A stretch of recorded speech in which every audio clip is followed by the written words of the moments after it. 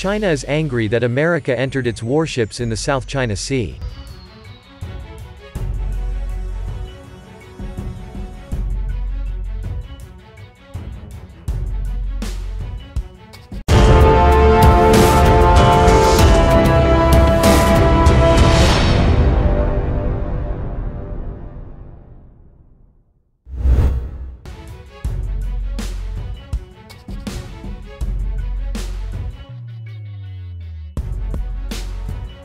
A U.S. aircraft carrier group led by the USS Ronald Reagan has entered the South China Sea as part of a routine mission, the U.S. Navy said on Tuesday, at a time of rising tensions between Washington and Beijing, which claims most the disputed waterway.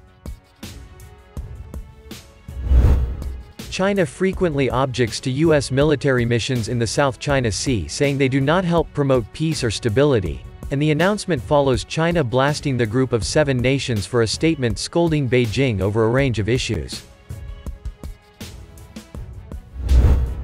While in the South China Sea, the strike group is conducting maritime security operations, which include flight operations with fixed and rotary-wing aircraft, maritime strike exercises, and coordinated tactical training between surface and air units, the U.S. Navy said.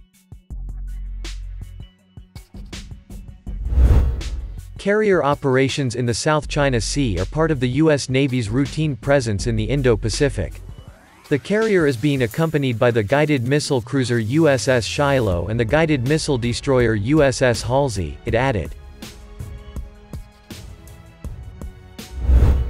China has ramped up its military presence in the South China Sea in recent years, including building artificial islands and air bases.